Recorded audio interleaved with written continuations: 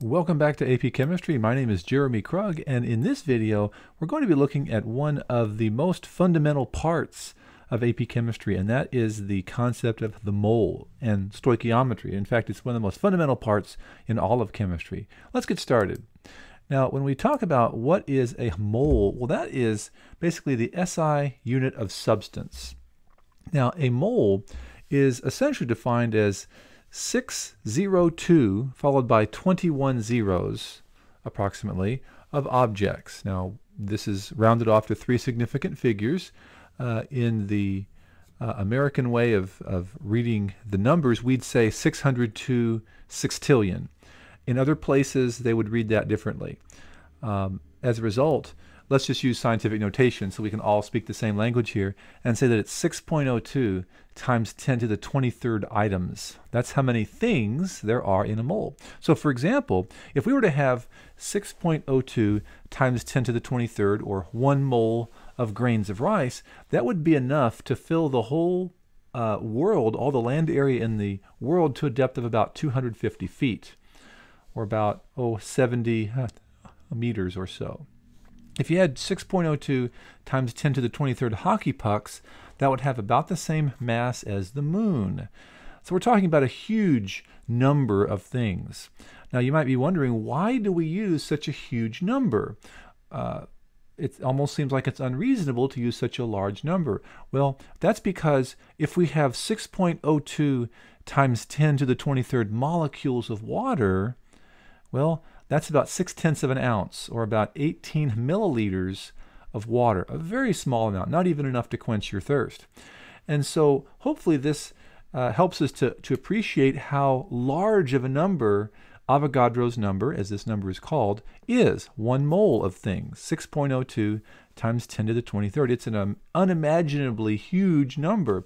At the same time, this may help us to appreciate how incredibly tiny atoms and molecules are. If we need that big of a number to talk about such a small amount of water, for example.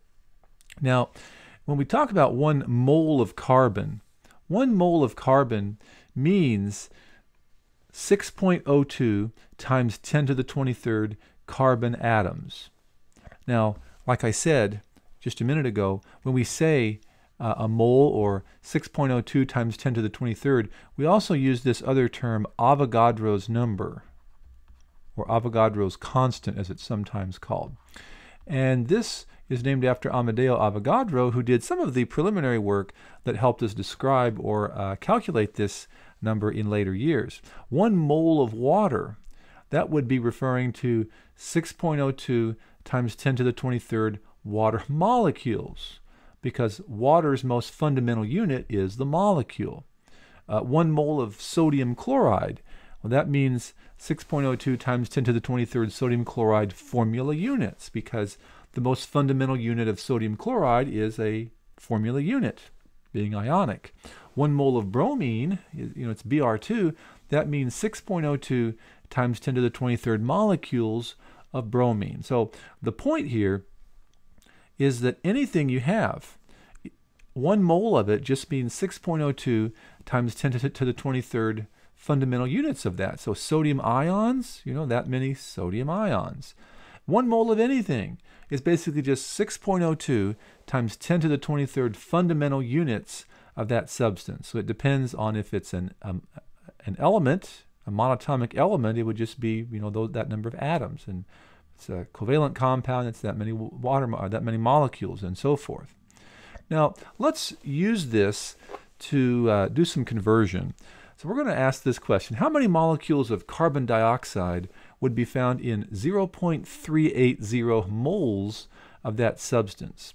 Well, once again, we're going to use the fact that 6.02 times 10 to the 23rd molecules of something would be equal to 1 mole of that substance. So we're going to start with 0.380 moles of carbon dioxide, and of course we're converting to molecules of CO2. So that's going to be way down here at the end. Now, once again, in our conversion factor, we're going to put moles on the bottom, since that's what we're trying to convert from. Whatever unit we start with up here is going to end up down here as we learn in dimensional analysis. And if we put molecules on top, because we're converting to molecules, well, we just learned a few minutes ago that 1 mole is the same as Avogadro's number of molecules. So moles can cancel top and bottom, and essentially this looks like a multiplication problem. So in your calculator, you'll key in 0.380 times 6.02 E23, and you should get an answer of something very close to about 2.29 times 10 to the 23rd molecules of carbon dioxide. So it's just a simple conversion here. Now we can go the other way. If we have a sample of 1.02 times 10 to the 24th ions of calcium, 2+, that is equivalent to how many moles? Once again, it's just a simple conversion. We're going to start with what's given to us, the 1.02 times 10 to the 24th ions of calcium, and we're converting to moles. So at the end, we're trying to convert to moles of calcium. So in our conversion factor, we're going to put ions on the bottom, and we're converting to moles, so moles goes on top. And how many ions are in 1 mole? Well, hopefully we know it's 6.02 times 10 to the 23rd. So ions will cancel top and bottom, and this problem looks essentially like a division. So in your calculator, you're going to key in 1.02 E24 divide by 6.02 E23, and your answer should be something close to 1.69 moles of calcium. So hopefully you can see how this works. Now, this is nice and all, but the fact is none of us have a scale or a balance that reads in moles, and most of us aren't really very interested in counting out molecules or atoms or ions. That would take too long. So it might be more practical to think about what is the mass of 1 mole, because we have scales and balances that will read in grams. So how many grams are there in a mole? Well, it depends. Every element is going to be different. If we look at this element, for example, copper, we see that its atomic mass is 63.546 AMU. Well, as it turns out, 1 mole of copper has a mass of, guess what? That atomic mass expressed in grams. So it's 63.546 grams. And that's pretty neat, because that means that you can take a scale and weigh out 63.546 grams of copper and point to that and say that is Avogadro's number of atoms of copper, right? That's 1 mole of copper atoms. So once again, for any element, 1 mole is equivalent to its atomic mass expressed in grams. And so that's why earlier in this course, in an earlier video, we looked at molecular mass and formula mass and atomic mass. Well, all of those, we often just call it the molar mass. For a compound, we're going to just calculate its molar mass or molecular mass and write it out in grams. So NaCl, as an example, we can look at those individual periodic table squares. Na, sodium is about 22.99 grams. Chlorine's about 35.45. So we just have to add those together. And we find out that it's 58.44 grams in 1 mole of sodium chloride. And like I said, we call that the molar mass. And so often you'll hear us talk about the formula mass or the molecular mass, but to be honest, it's just as easy to refer to this as molar mass, because that's a word that refers to anything. The 1 mole of anything is basically its molar mass in grams.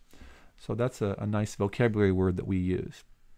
Let's try another example using this concept here. A 33.9 gram sample of aluminum oxide would contain how many formula units of that compound? Well, once again, we're starting with 33.9 grams of aluminum oxide, and we're trying to find formula units. Now, whenever we have multiple steps, the rule is always convert to moles first. Or as I sometimes said in first-year chemistry, all roads lead to moles. Okay? If you have different steps, different ways you're going, always convert to moles first. So we're going to set this up. We have 33.9 grams of aluminum oxide given to us from the problem. And the question is, how many formula units. So way down here at the end, we're converting to formula units. So first step, convert to moles. In AP Chemistry, that's one of the most important things we can do. It should be almost automatic, being able to convert to moles. So that means in our first conversion factor, we're going to put grams on the bottom, and we're going to put moles on top. 1 mole goes on top. Now, how many grams are in a mole of aluminum oxide? We have to add those together on the periodic table. Aluminum is about 27.0, and we have 2 of them. And oxygen is about 16.0, and we have 3 of those. So that's about 102.0 when you add them up. So grams cancel, top and bottom. We're now in moles of aluminum oxide. But we want to be in formula units of aluminum oxide. So let's do our second step. Let's convert to formula units in our next conversion factor. So 1 mole is going to go on the bottom, and the formula units on the top. And of course, there are 6.02 times 10 to the 23rd formula units in 1 mole. So we're going to cancel moles, top and bottom, and now we just have some arithmetic to do. On your calculator, you can key in 33.9 divided by 102.0 times 6.02 E23. As a reminder, if there's a number in the denominator, we divide by that number. If there's a number in the numerator, we multiply by that number. Your answer should be somewhere around 2.00 times 10 to the 23rd formula units of aluminum oxide. So a very typical problem that we might have if we're trying to do a simple mole conversion here with 2 steps. Now, here's another question that sometimes we may ask. In grams, what is the mass of 1 molecule of water?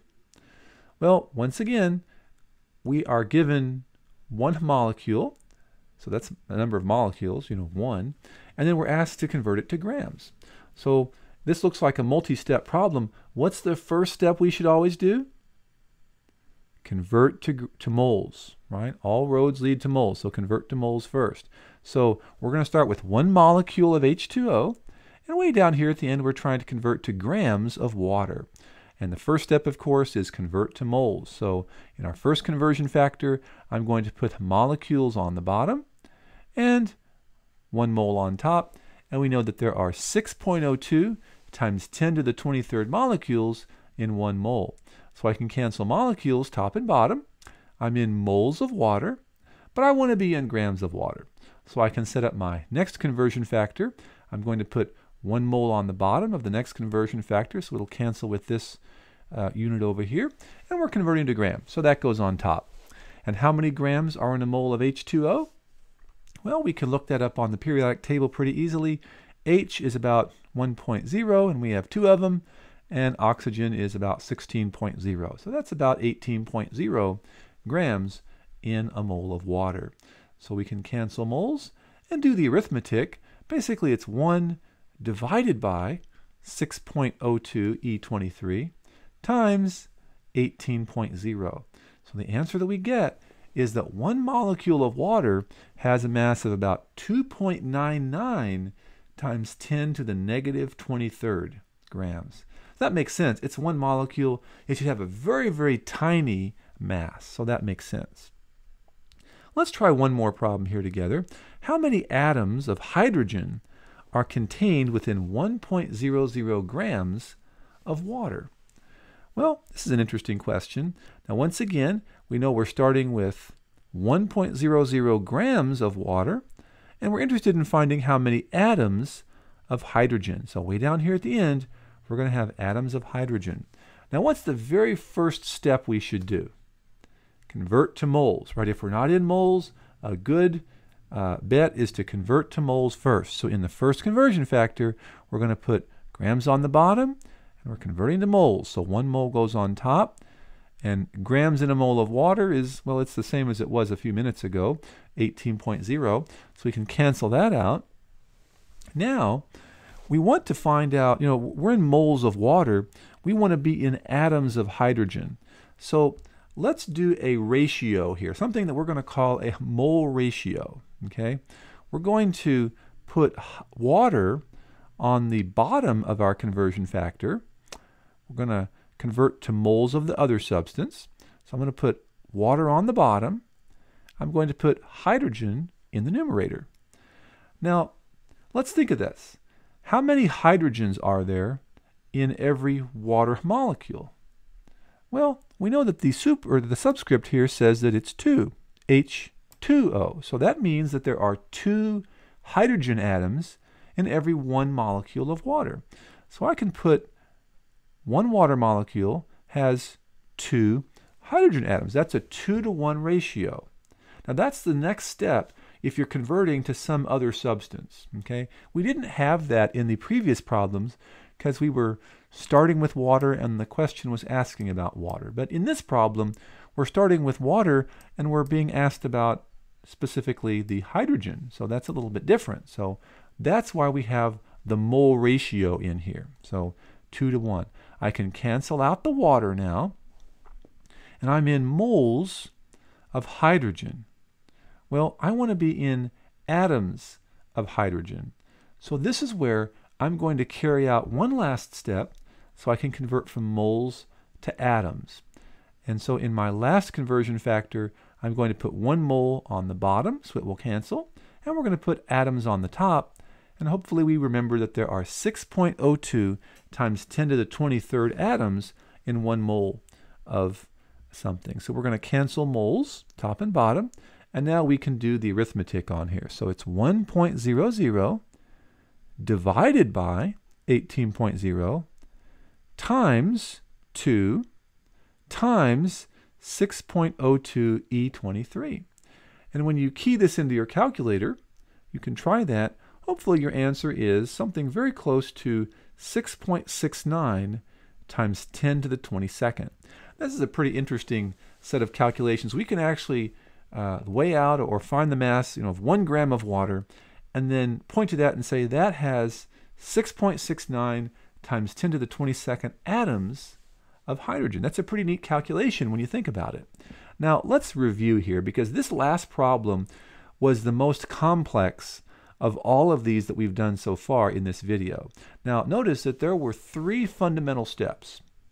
I want you to pay close attention to these 3 fundamental steps because we're going to use them in the next video to solve problems similar to this with reactions. Now the first step we had was to convert to moles. Okay, so that's the first step in pretty much all of these. If it's not in moles, convert to moles. The second step was to carry out this mole ratio. So that was where we had, instead of grams and moles and atoms or molecules in the conversion factor, we have the actual substance in there. We're actually putting, in this case, water and hydrogen in there, and we use the subscripts in this case as the mole ratio. So that was the 2-to-1 business that we had in our second step. Now the last step was to convert to our final unit. So usually we're not being asked to find something just in moles. We're being asked how many atoms or how many grams or how many molecules. And that was the third step that we did, to convert it to atoms of hydrogen in that particular problem. So at this point, we're going to pause and stop, and hopefully you should be able to answer pretty much any type of simple mole conversion problem. Hope you enjoyed this video. Hope at the very least you learned some chemistry. If you did, please give me a thumbs up. If you haven't done so, subscribe to my channel already. I'm Jeremy Krug, and this is my complete AP Chemistry course online. So I hope you've enjoyed this, and I hope to see you next time where we can learn some more chemistry together.